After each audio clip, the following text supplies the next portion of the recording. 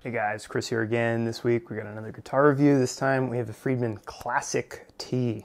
So Telecasters have always evaded me. There's a mix of the no contour thing and the very specific pickup combination that it's not usually my go-to, but they do tend to sound pretty good. And every time I hear one on a demo, I go, man, I really wish I had a Tele. It's just haven't really gotten around to getting one. I've tried a couple Fenders, didn't love them. Saw this go up on Reverb for a pretty good price, and I figured, you know what, let's give it a shot, because I have not had just a regular standard 2-pickup Telecaster for quite a while.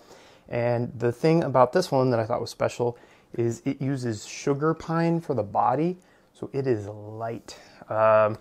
Pretty cool. So let's go through the details on this. We've looked at a couple different Friedmans on this channel before, so you're probably semi-familiar with them, but let's see what this one has.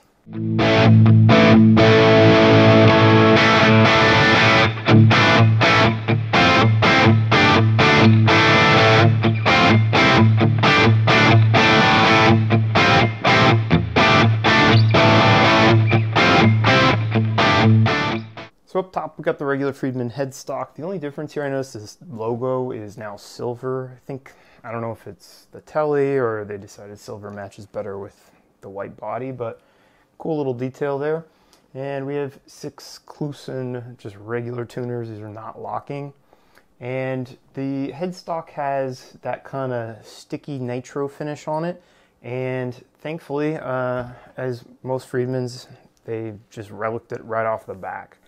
So this neck has such a nice kind of natural feel to it. It is barely finished. It's not like raw feeling, but it just feels old and smooth and played. It's a really cool finish they do on their neck.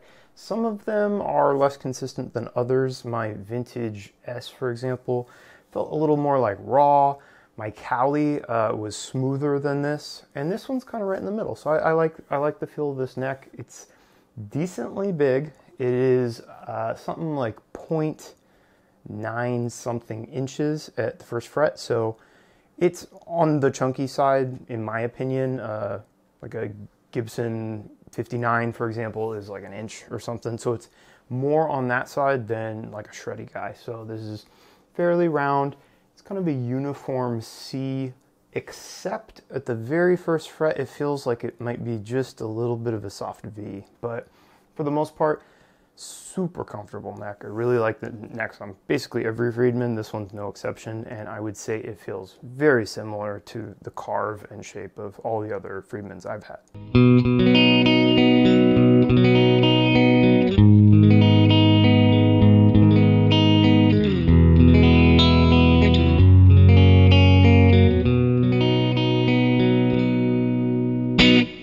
The radius on this one's a little different though. This is 7 to 10 compound, so a little more traditional. Usually Friedmans are 10 to 14, so this one is a little rounder, but to be honest, it's not something that really jumped out at me. I don't think I would notice if I didn't read it in the specs. So that may affect some more than others, but for me, I find that the difference between, 7 to 10 or 10 to 14 is pretty minor for the most part.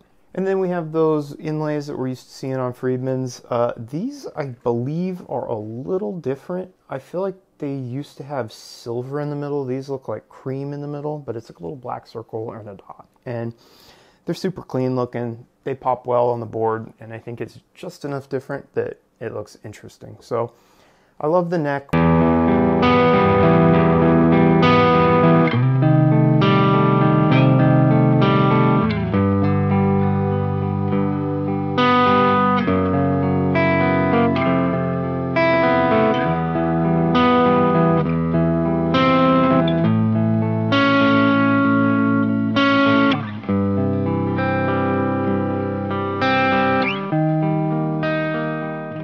So we have nickel frets on these, which is traditional. This is called the Classic T. I didn't expect super jumbo stainless steel.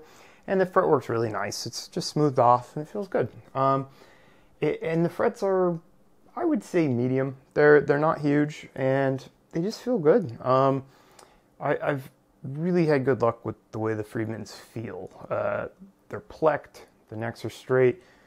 They play great, and the neck always feels good in your hand. So there's something about Friedman guitars where they've really figured out how to get the neck very comfortable and at home feeling. So nice work on that. And of course, this is just a maple board and neck, and that's it. That's all there is to it.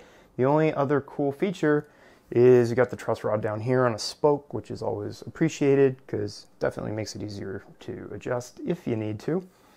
And that's about it. The neck joint is pretty traditional, so you're gonna hit it at, I mean, honestly, like 16 is where I hit it, and it's square. So this is a Classic T. I don't think most people buying this are gonna expect something super modern, but just be aware this is a very traditional neck joint, and you do run into it far before you get to the 21st fret. So that'd be a stretch because I don't know if you can see my hand is way down there, so it's a little cramped, but that's all right.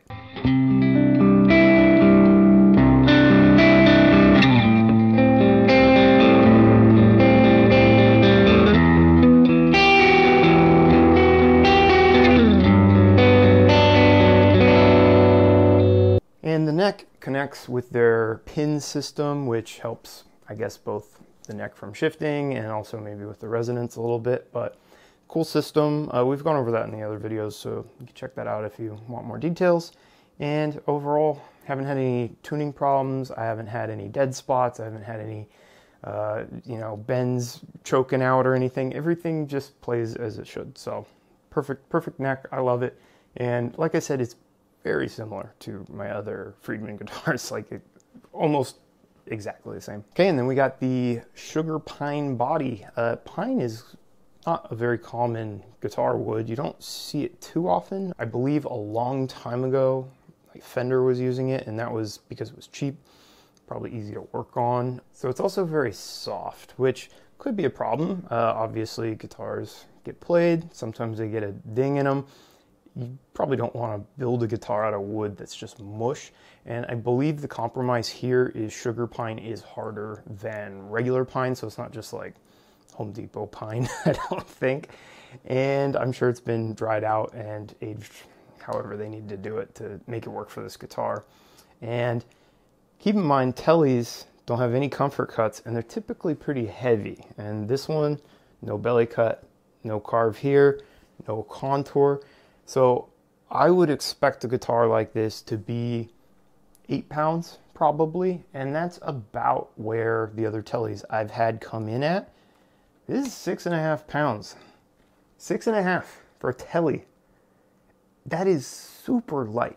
6.5 pounds is the lightest guitar I own at the moment, and the only two I think I've had under that are the Parker, which is like 5.5, and the Strandberg, which is like 4.75. So this thing is super light, and it really feels great.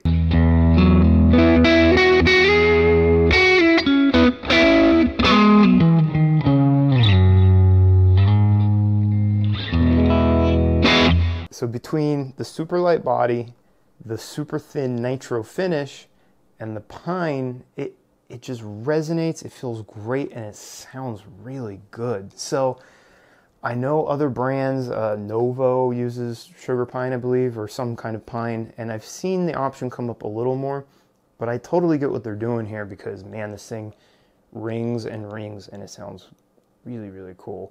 The other thing is, yeah, it might be a little softer, but it's relic, so if it gets another ding, I guess it doesn't really matter, right?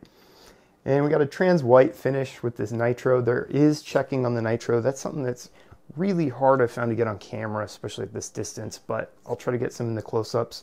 So it's checked all the way through, and then because it's transparent, you can see this kind of pine grain running through there, and it's just a cool looking guitar. This is the exact color of a telly that I wanted. I love the kind of trans white black guard maple neck. And so when I saw this, I was like, oh man, finally, this is like the exact one I was looking for. And super happy with it so far.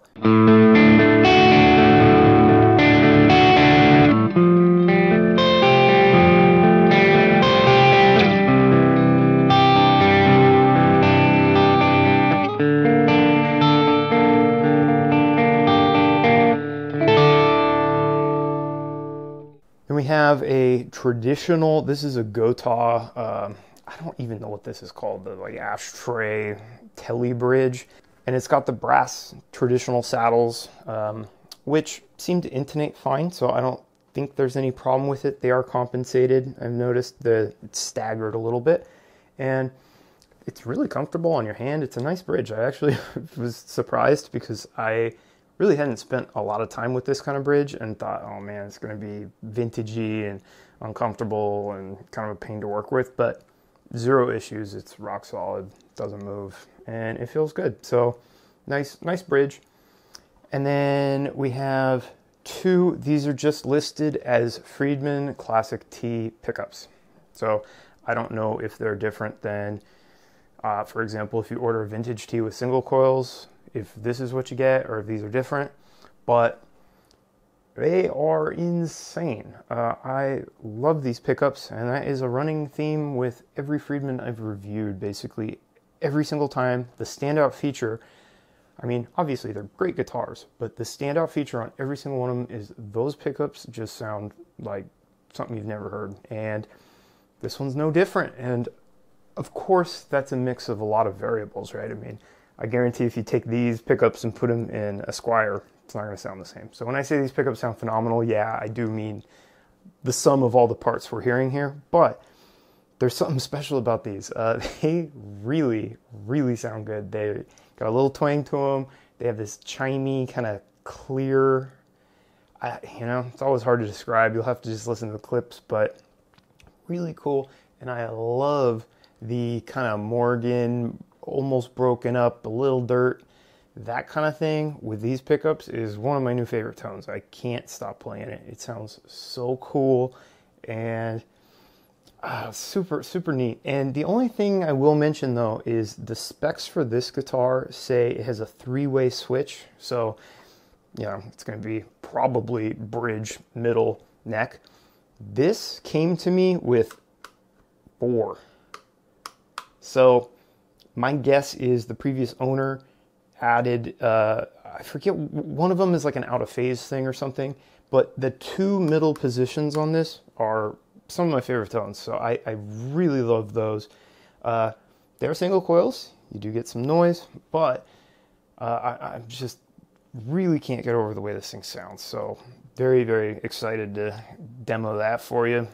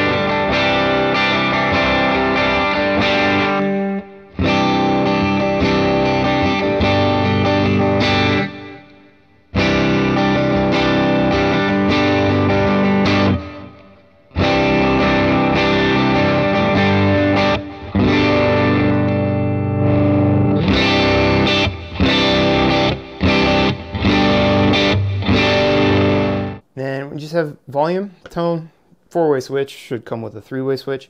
The only knock here is I'm surprised they didn't put one of those slanted things here, because as I've mentioned on other tele reviews, there's like hardly any room there. It's pretty hard to get that out of there quickly. If you're in the bridge position, you kind of have to hook it. Otherwise, I mean, it's not super comfortable. So I know you can buy a plate with a kind of diagonal pickup switch on there.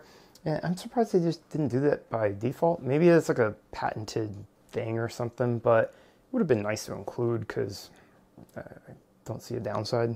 It's certainly not going to change the tone or anything like that. And we have just a plain black pick guard, nothing on it. Single ply, looks normal. And like I mentioned, the entire thing is relic. So you have the checking, you have some dings and dents.